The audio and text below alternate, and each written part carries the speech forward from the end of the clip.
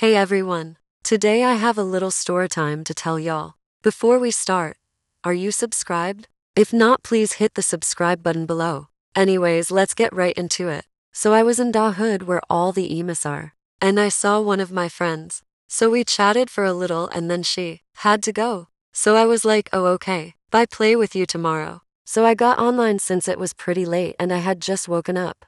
I got on Roblox and saw she was on a game Da Hood and she never responded to me when I said play with you tomorrow. So I joined her and she told me, oh, I'm playing with a friend right now. Want to play later? So I was all chill with it and I was like, yeah, of course, bye. And then it was a new day, so I saw her playing Hello Kitty Cafe. I joined her but it never let me in her game. So 2 or 3 days later I noticed she has never been online. Where I'm trying to get at is that she asked me if I wanted to play later and I agreed, but she never played with me after. She asked me, should I unfriend her guys or keep her?